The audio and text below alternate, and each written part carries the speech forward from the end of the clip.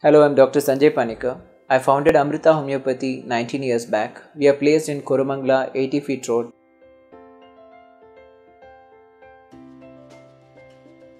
No, plastic wraps are not good for packing hot food because plastic melts in heat and the substance which is derived out of heated plastic is supposed to be cancerous, and hence I would not suggest using plastic to wrap hot food.